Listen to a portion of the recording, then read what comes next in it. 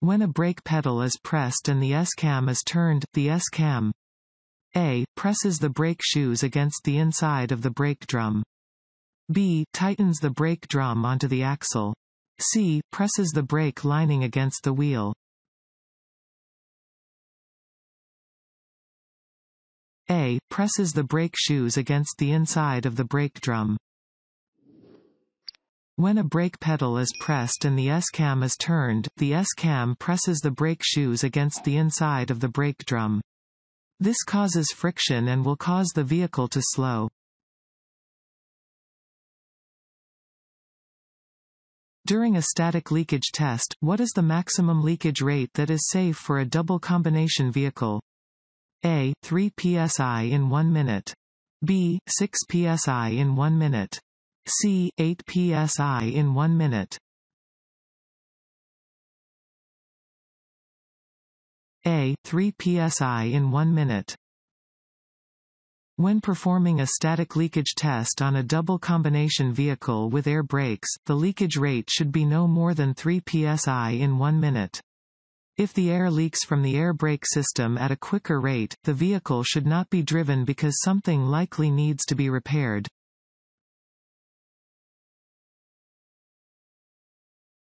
A visual low-pressure warning signal should activate before air pressure drops to a level between A. 55 and 75 psi.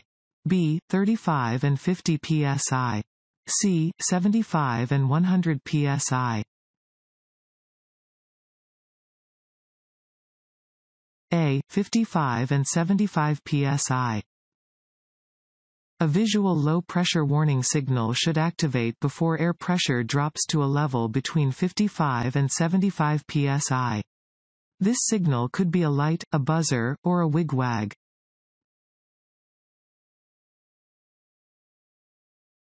During an applied leakage test, the maximum leakage rate for a triple combination vehicle is A. 10 psi in a minute. B. 8 psi in a minute. C. 6 psi in a minute. D. 4 psi in a minute. C. 6 psi in a minute. It is important to know the maximum air loss rate that is safe for your specific vehicle. A triple combination should have a leakage rate no higher than 6 psi in a minute during an applied leakage test.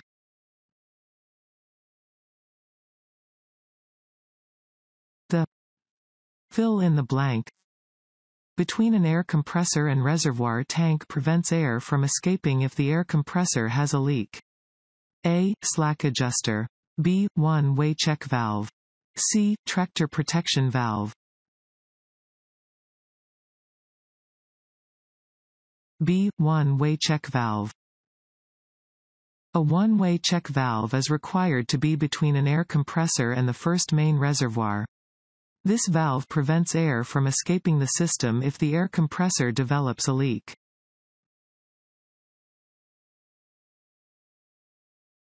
If the low-pressure warning signal activates while you are driving, you should A. Continue driving normally.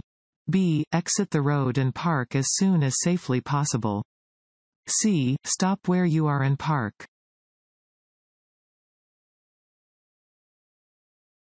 B. Exit the road and park as soon as safely possible. If the low-pressure warning signal activates while you are driving, it is important that you safely exit the roadway as soon as possible and park your vehicle. If the air pressure gets too low, the brakes will no longer work well enough for you to stop safely.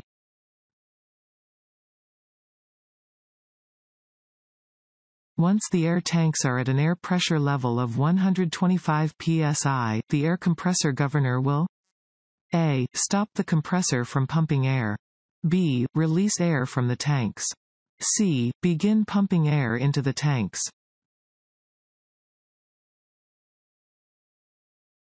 A. Stop the compressor from pumping air.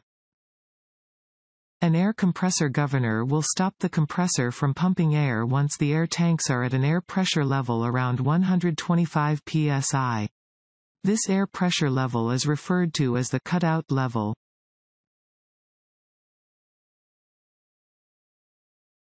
When parking, you should not use the parking brake if A. The brakes are very hot.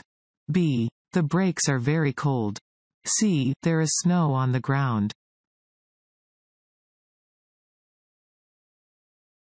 A. The brakes are very hot. If your brakes are hot after coming down a steep grade, you should not use your parking brake when parking. Let your brakes cool before applying the parking brake or risk damaging the brakes.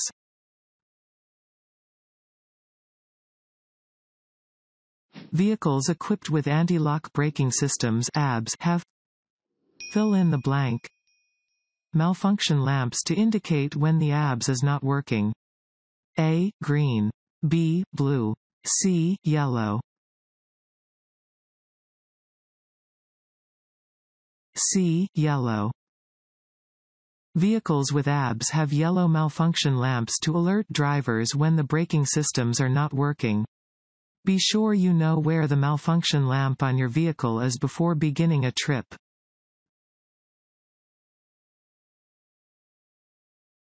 Brake linings should be A. Loose. B. Free of oil. C. Soft. B. Free of oil. Brake linings should not be loose or soaked with oil or grease. They shouldn't be dangerously thin. Both systems in a dual-air brake systems share A. Air tanks. B. Hoses. C. An air compressor.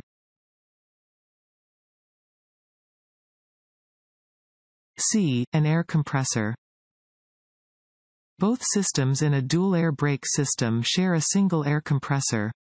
If the air compressor is damaged, neither system will be able to operate properly.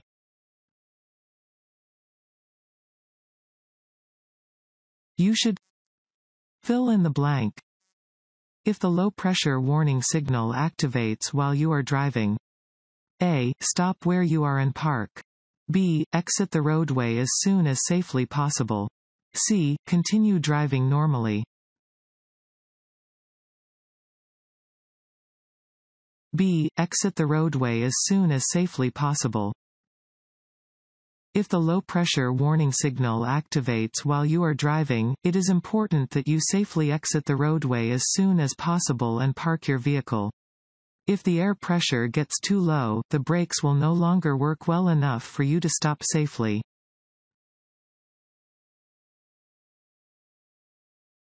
During an applied leakage test, the maximum leakage rate for a double combination vehicle is A. 10 psi in a minute. B. 8 psi in a minute. C. 6 psi in a minute. D. 4 psi in a minute.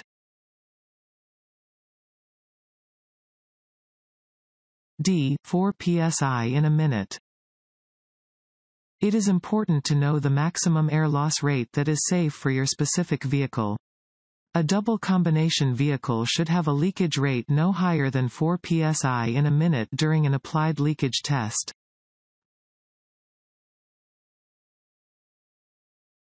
Anti-lock braking systems (ABS). A. Reduce a vehicle's normal braking capacity. B. Are in addition to other braking systems and do not reduce a vehicle's braking power. C. Are not effective on larger vehicles.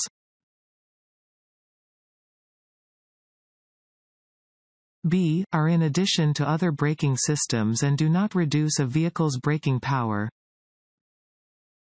If equipped, ABS is in addition to a vehicle's normal braking system and does not increase or decrease the braking power of any other system. ABS only activates when a vehicle's wheels are about to lock. What color light indicates a vehicle's ABS is not working? A. Green. B. Blue. C. Yellow. C. Yellow.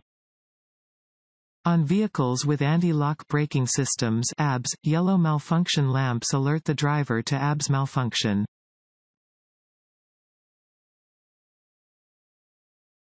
If braking at a speed of 55 miles per hour while driving on dry pavement, the brake lag can add Fill in the blank to your vehicle's total stopping distance. A. 32 feet. B. 15 feet. C. 50 feet. A. 32 feet. The total stopping distance for vehicles equipped with air brakes is made up of four factors: perception distance, reaction distance, brake lag distance, and braking distance. When braking at a speed of 55 miles per hour while driving on dry pavement, the brake lag can add around 32 feet to a vehicle's total stopping distance.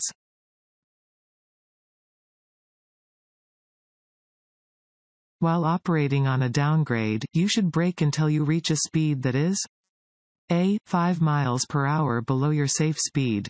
B. 10 miles per hour below your safe speed. C. 15 miles per hour below your safe speed. A. 5 miles per hour below your safe speed. While driving downhill, you should hold down the brake pedal until your vehicle reaches a speed 5 miles per hour below your safe speed, then release the brake pedal. Repeat this process.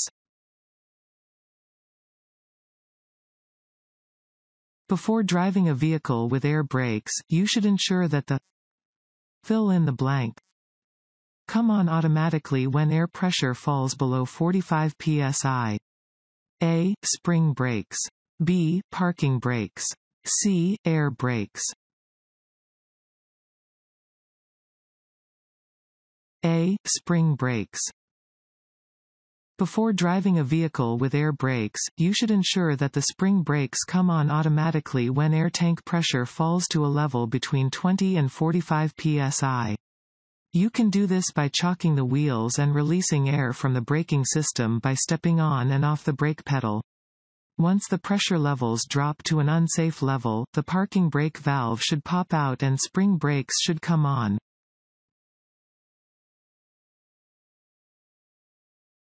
To inspect slack adjusters on S-cam brakes, you need to A. Park on a hill and test the brakes. B. Put on gloves and push in the slack adjusters. C. Chalk the wheels and disengage the parking brake. C. Chalk the wheels and disengage the parking brake. Check each slack adjuster after parking on level ground, setting wheel chocks, and disengaging the parking brake. Pull the slack adjusters to make sure they do not move more than about 1 inch from where the push rod is attached. If they move more than 1 inch, they may be out of adjustment and will need to be fixed.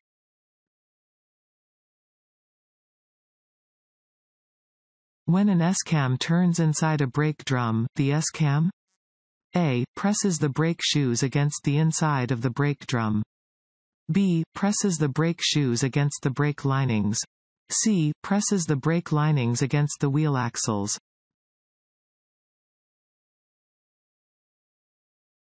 A. Presses the brake shoes against the inside of the brake drum. When a brake pedal is pressed and the S-cam is turned, the S-cam presses the brake shoes against the inside of the brake drum. This causes friction and will cause the vehicle to slow.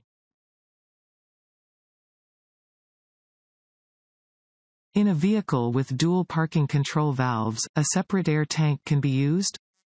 A. To make the air brakes work more effectively.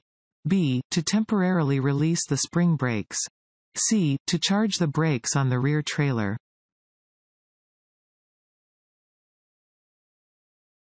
B. To temporarily release the spring brakes. In a vehicle with dual parking control valves, there is a separate air tank that can be used to temporarily release the spring brakes if they have been activated due to low air pressure.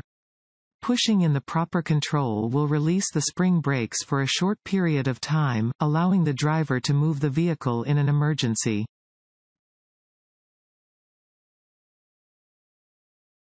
Why should you regularly drain the air tanks? A. Because the air gets old and needs to be replaced. B. Because compressed air contains some water and the water collects in the tanks. C. To allow for a change in pressure. B. Because compressed air contains some water and the water collects in the tanks. Compressed air usually contains a certain amount of moisture and compressor oil, which can build up in the air storage tanks and damage the brake system. The tanks should be drained to clean out these accumulations. On a tank with a manual drain valve, draining should be performed at the end of each day of driving.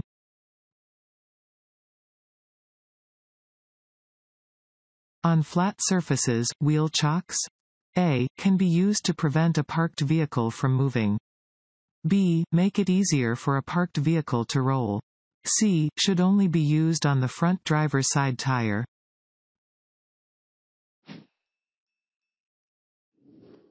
A. Can be used to prevent a parked vehicle from moving. In situations where a driver cannot use a parking brake, wheel chocks can be used to hold a parked vehicle in place on a level surface.